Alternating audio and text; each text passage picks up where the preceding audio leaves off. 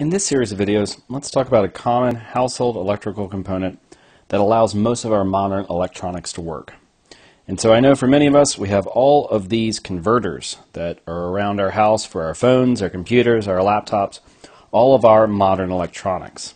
And what these devices are doing is they are converting from the AC signal in the power that comes to our house from the power company into DC signals that are used by our devices.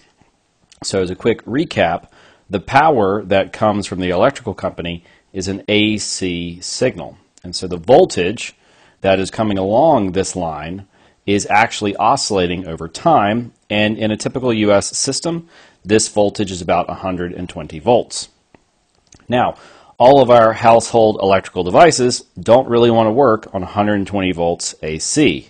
They would much rather be at about 5 volts in a DC signal. So your phones, your computers, your desktops, all of those sort of devices would rather have a signal that is constant over time.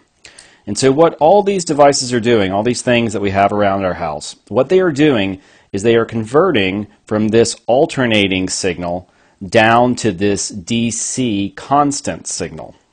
And what we're going to see in this series of videos is what are all the major components in this system that are required to get from one AC source to another DC source.